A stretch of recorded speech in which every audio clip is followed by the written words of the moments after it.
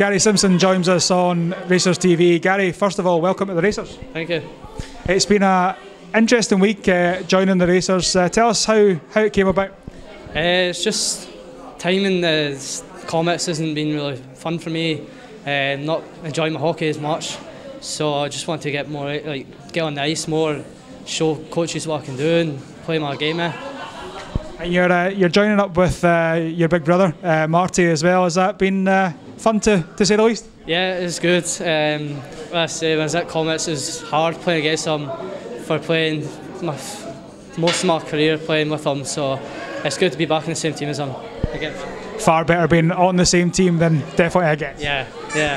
And tonight, first game in a Racers shirt here at Murrayfield. You were trying your best to get that goal. It just didn't seem to be sitting for you. No, it's just got to take chances when I can and make some plays as well. So it's all about team play, not just about my individual. So hopefully get one very soon.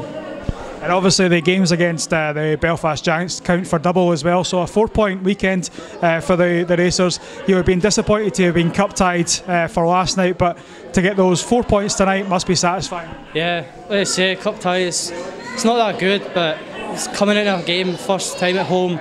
Just got to show them what I can do and hopefully get higher up in the league and beat Solway at some point. So let's win this league. And when it gets into the final later on in the month in the Stuart Robertson Cup, I'm sure you'll be the loudest fan in the crowd cheering the boys on. Yeah, cheering on the boys, get them hyped for the game and get them the big WS, get that trophy back and have a good fun.